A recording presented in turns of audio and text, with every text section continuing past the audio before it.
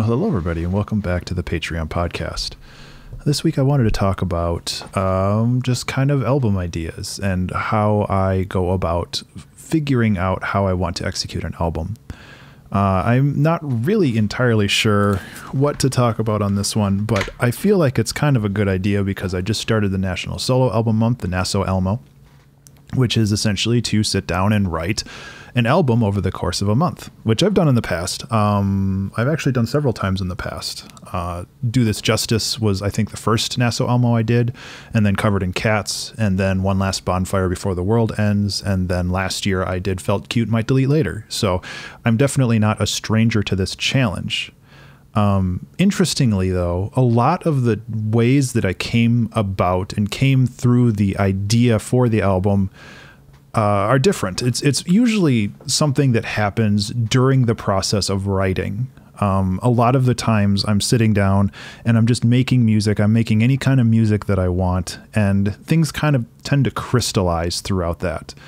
Well, actually, no, there was another album before Do This Justice called Dream State, which was the first album in a month challenge that I did, which was actually the RPM challenge, which is something that happens in February. That was a long time ago. For that one, I did have a concept album for it, where it was like this progression through going to sleep, dreaming, and then waking up afterwards.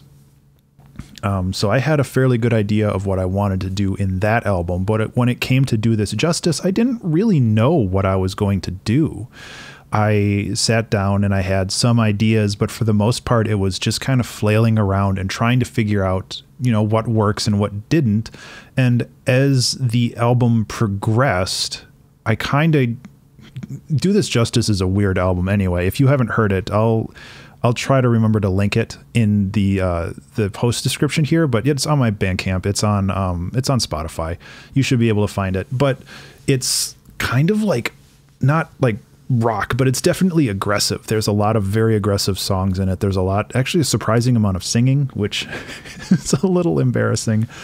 But for the most part, like, the album was very kind of aggressive, and that is definitely not exactly something that I do all the time.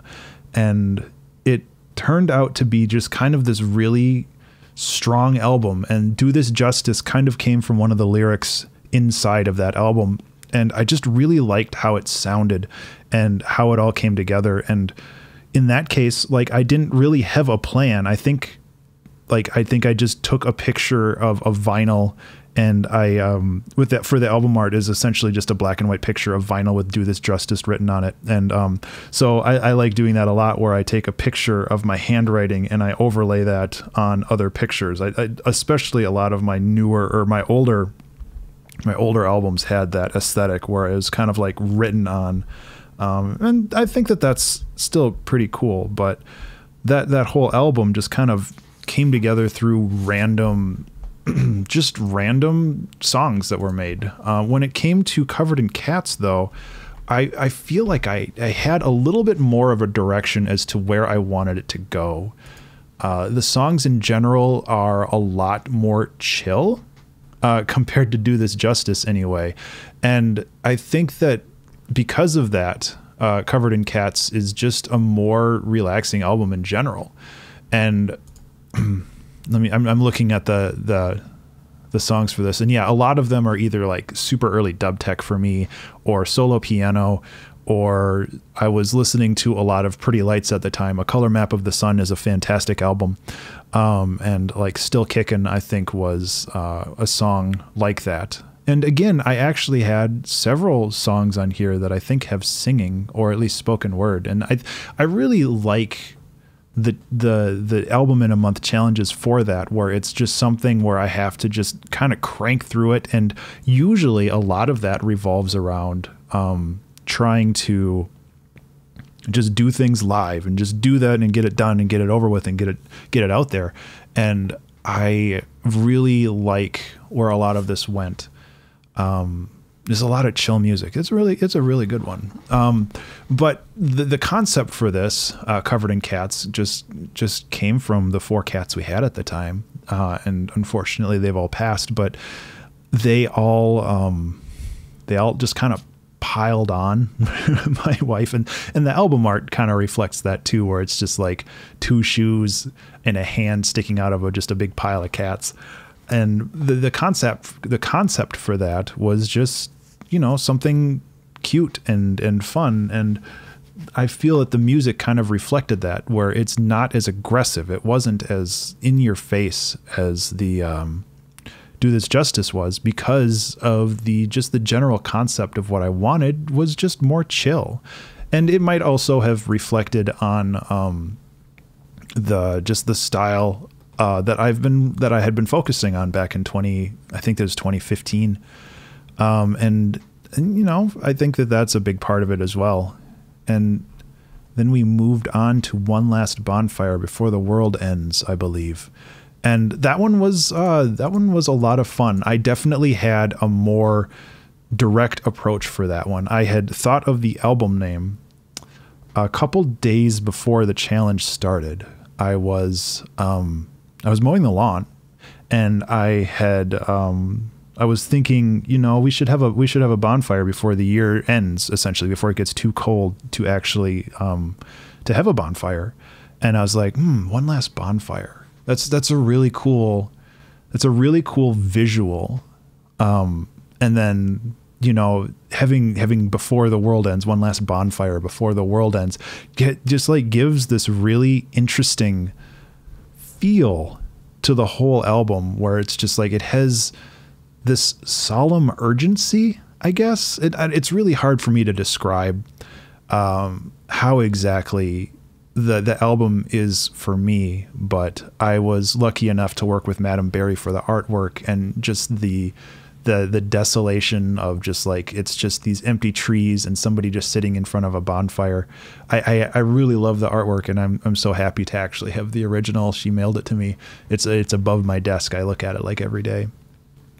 But the feeling for this album, I like to call quietly apocalyptic, where it's just like, it's there, and there's definitely something like portented, like there's something coming, but it's like inevitable, and it's just something that you've kind of come to terms with, where all of the songs have like this quiet storm in the background to them. And that wasn't necessarily on purpose, but it's kind of just like how it all came together was really very interesting for me, where it starts kind of IDM, some very glitchy stuff, and then it kind of goes into these kind of lo-fi house songs where it's all really quiet and still driving, but it has like this lo-fi feel to it. I was listening to a lot of there's an artist on Spotify called Ross from Friends, which is a great name for anybody, any kind of artist, but they do a lot of just lo-fi house. Like if you think of like lo-fi hip hop, where it's like sampling old things and like bringing in all of this kind of vintage sounding audio, Ross from Friends does a lot of that when it comes to creating a house track, something that you can like more dance to. And like Wake Up Call was a big one for that, and I believe Monster Hugs was kind of inspired by that. And there was just a lot of that. And then I added the song Phantoms, which kind of really for me solidifies, it's really kind of at the tail end of the album, but it kind of solidifies for me what the whole album is, where it's just like, it's about these ghosts that can't really leave, but they can't stay. And it's just something that, I don't know, that song just really hits me. Phantoms specifically was inspired by a song by Mr. Bill called Screening. And you can, if you listen to Screening, you'll definitely hear the influence. It's very, very similar, but it was inspired by that. And I wanted to try that style where you have a very simple, like 4-note melody, and you just keep building on it and building on it and building on it until it kind of breaks into something else. Where with Phantoms, it doesn't really turn into anything else. It just kind of, it evolves into a mood that I really like. And then the One Last Bonfire Before the World Ends is kind of that big climactic event. And then after that is a brief briefer song called Snow and Ashes, which kind of ties up the album, and whatever kind of story you glean through the whole rest of the album, I feel that it kind of ties it all together. One thing I really like about One Last Bonfire Before the World Ends is how it feels kind of like a story, but you have to put together all of the pieces yourself. It's like I was going to say, it's like the Dark Souls of albums, which is to say it's very open to interpretation until you really start digging through it. And I like that about that album. It was really nice. And this is also the first time, I believe, from the timed challenges, the album in a month challenge, where I brought in songs that I had already made for the final release. When it came to the final album, Preserve the Mind and Claustrophobic in Clouds, or Claustrophobic in Crowds, were both songs that I had made probably like 6 or 9 months prior. And they felt like a really good fit for this album. And I didn't really have a place for them otherwise. So it kind of turned into this habit of mine where all of the songs that I had made that didn't really have a home, they kind of just became auditioned for the album in a month thing at the end of the year. So I had a place to put those songs, and I definitely did that and Felt Cute as well. But I feel that it really fit inside of One Last Bonfire because of the kind of story that it creates, where it starts kind of like glitchy and then it gets calm, and then it just builds up this tension with Preserve the Mind and this anxiety with Claustrophobic in Clouds. And it has all of this like motion to it. And I feel that it was just a really, really solid album on that front. And then last year, we did Felt Cute Might Delete Later, which has probably one of the most adorable album arts that I've really put out. And that was thanks to Leonie Yu from Twitter. She put that together really quickly for me, and she did a fantastic job. And I'm really, really pleased with how this album art came out, and really the album as a whole.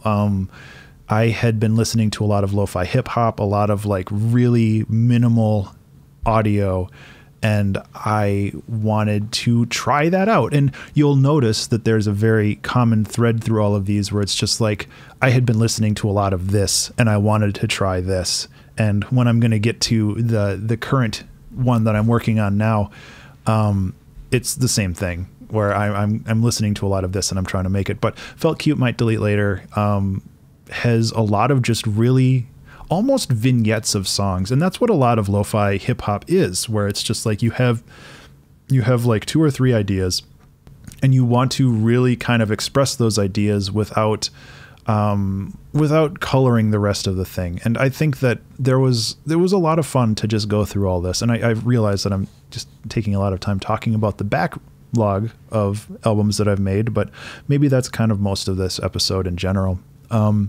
But yeah, I don't want to go song by song through here, but a lot of them are just lo-fi hip hop tracks. They're only like 2.5 minutes long. Actually, almost all of them are 2.5 minutes long. That's interesting. I didn't really notice that before. Some of them were tracks that I did bring in from like things that I had made beforehand. Specifically, Embers, I think, was kind of the big one that I brought in. Oh, and Cafe Benedict. Those were both songs that I had written beforehand that I kind of just transplanted in, but I felt like they fit. So it was definitely worth doing. One of my favorites from that one is 404 AM, where 404 is a common term in like web searches and like online, where it's just like, if you get a 404 error, that means it's not found.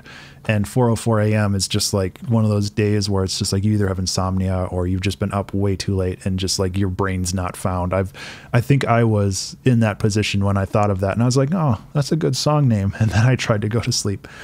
And then the title track for this, Felt Cute Might Delete Later, is just really out of sorts for me, where it's like, I never really thought of being able to make cute music, and I was really pleased with how that came about.